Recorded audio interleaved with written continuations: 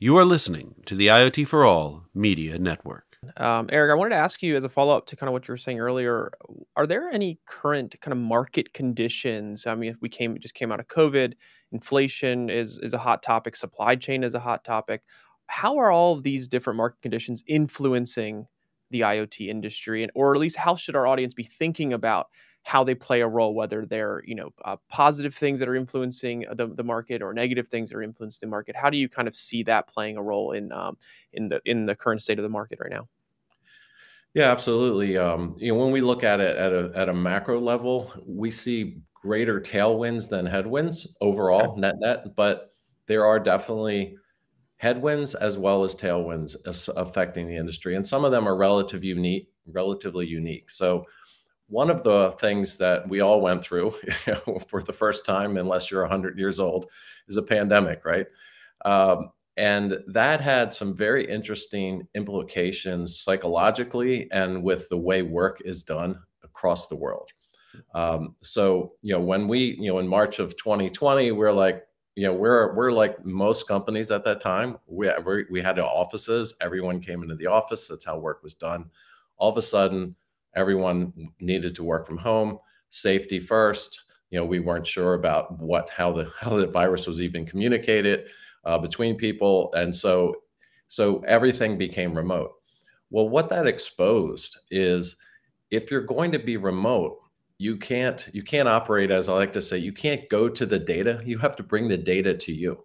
Mm-hmm. So this whole concept of physical remoteness got into everyone's minds of how important it is to be able to operate anything, including your business or your personal life, remotely. How do you do that?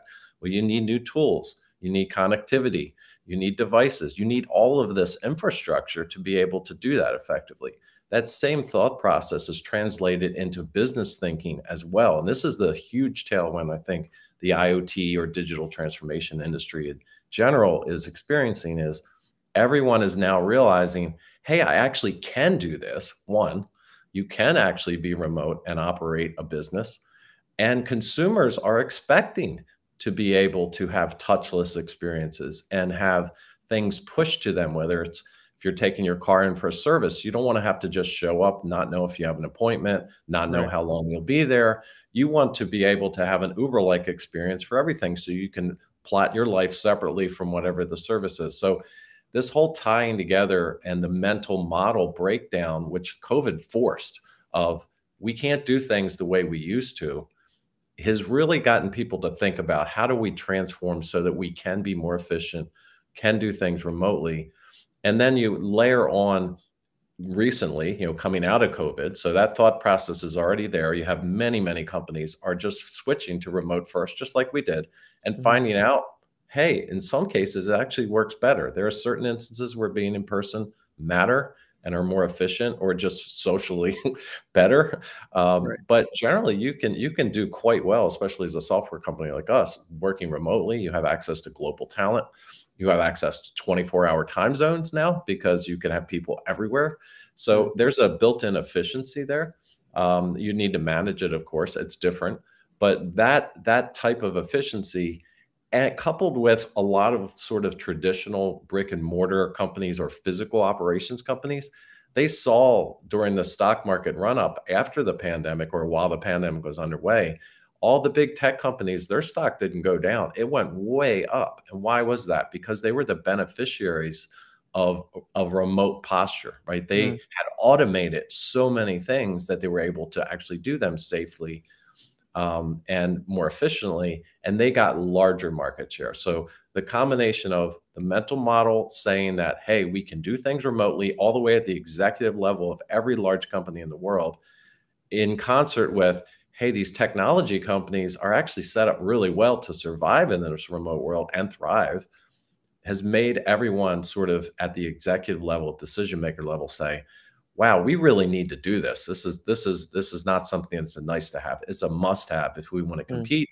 if we want to put our workers in safe conditions for many reasons. This is something that you have to do. Now those are the huge tailwinds, and I think they will predominate over the time. But in the short term, pandemic also caused headwinds, which is, as everyone has probably read, supply chain, that's leading to inflation. But I believe that those things are relatively transitory in nature compared to the longer tailwinds. So we're already starting to see through our partners, because we're not a hardware company, so we haven't had directly any supply chain issues for our company. But our partners who make hardware and build things in the real world, they've certainly seen pricing increases, lack of availability. But that's already starting to ease. We're already seeing that happening, early signs of inventory levels coming back, things like that. So we think by 2023, a lot of that noise and some of those inflationary pressures will have relaxed, and now those tailwinds will predominate.